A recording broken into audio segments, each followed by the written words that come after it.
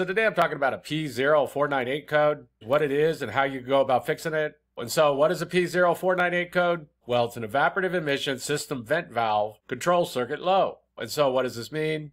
Well, basically, modern vehicles have what's called an evap system that takes all the gas vapors from the gas tank and feeds them back up to the engine to be burnt away so they don't escape into the atmosphere. There can be differences in how an evap system is designed. Components can be named differently, they'll be located differently, and things like this.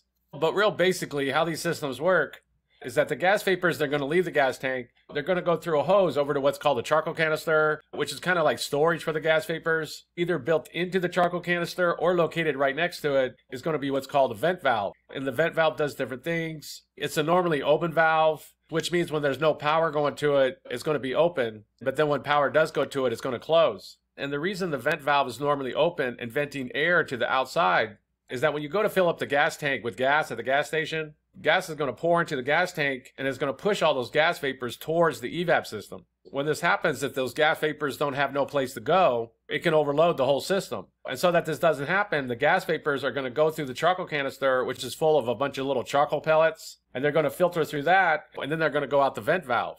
A common thing that happens with these vent valves is that they get stuck shut, and if they're not open, when you go to fill up the gas tank, the nozzle will keep clicking off. And this is because all those gas vapors, they don't have no place to go, and they're trying to come back out the filler neck where you're filling up the gas. And the computer also closes the vent valve and then tests the system to see if it's holding pressure and things like this. And then a hose is going to leave the charcoal canister. It's going to go up into the engine compartment, and up inside the engine compartment is going to be what's called a purge valve. And the purge valve basically just stays shut when the engine's not running, so the gas vapors don't escape and flood into the engine. But then when the engine is running, at some point the computer is going to open the purge valve, and the gas vapors are going to the engine to be burnt away. And so again, that's a real basic overview of what's going on with the evap system. If you do go to work on your evap system, be sure you get a diagram for your specific vehicle. And when you get this P0498 code, the computer's seeing some kind of problem with this vent valve, and so it's going to be troubleshooted to know why. And so what would be some possible causes of a P0498 code? Well, the main things that's going to cause this is either that vent valve's gone bad and needs to be replaced, or the wiring going to it. These vent valves can be built into the charcoal canister. This is very common. Quite often they're built into it.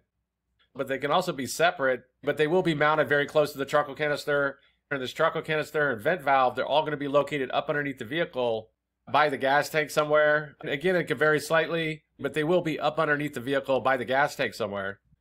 And again, these systems can be designed differently. Toyotas very commonly have what's called a leak detection pump, and the vent valve is built into the leak detection pump, or it's a part of it, which is this thing right here. So again, these things can be named differently, but if you have a Toyota, it's located up inside this leak detection pump. And so there's going to be some different ways to go about troubleshooting this. And the first thing to do is go check for any blown fuses. It can be confusing which fuse this is on and what's going on with it. And it can really vary between vehicles, manufacturers, things like this. So for this reason, getting wiring schematics for your particular vehicle can be very beneficial because it'll show you which fuse it's on and what's going on with it. Of course, the wiring schematics will also show you which wires are going where and what's doing what. But it's a good idea to go check for any blown fuses.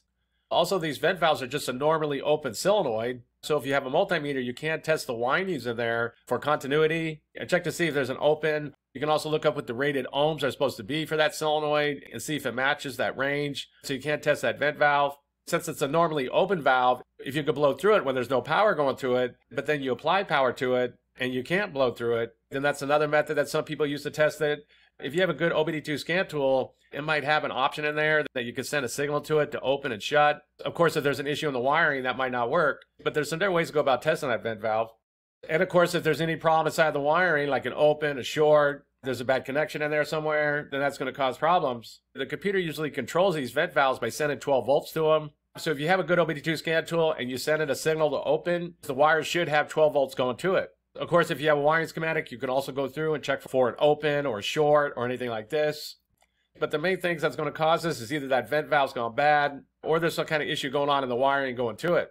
And the next thing that could cause is that there's some kind of issue going on with the charcoal canister. It got damaged for some reason. It got all clogged up or something like this. Basically, it's just stopping that vent valve from working correctly. A lot of people, when they know they have a bad vent valve, if it is built into the charcoal canister, they just go ahead and replace the whole charcoal canister. But you can do some research on your particular vehicle, and you might be able to get that vent valve separate from the charcoal canister, although sometimes this can be kind of hard to do. But since a bad charcoal canister can affect that vent valve, a lot of people, if it is built into it, they'll just go ahead and replace the whole thing. But the next thing that could cause this is a bad charcoal canister.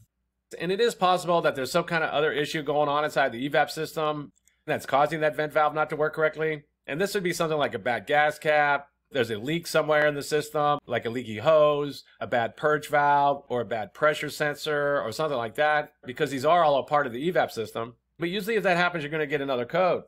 So for example, if you also got like a P0498 Evaporative Emission System Incorrect Purge Flow, then in that case it's a good idea to go check out that purge valve. Or if you also got like a P0453 Evaporative Emission System Pressure Sensor Switch High, then in that case it's a good idea to go test that pressure sensor, because there might be some kind of issue going on with it. So while it is possible there's some kind of other issue going on inside the system, stopping that vent valve from working correctly, usually when that happens, you're going to get another code. So if you are getting other codes, be sure to pay attention to that.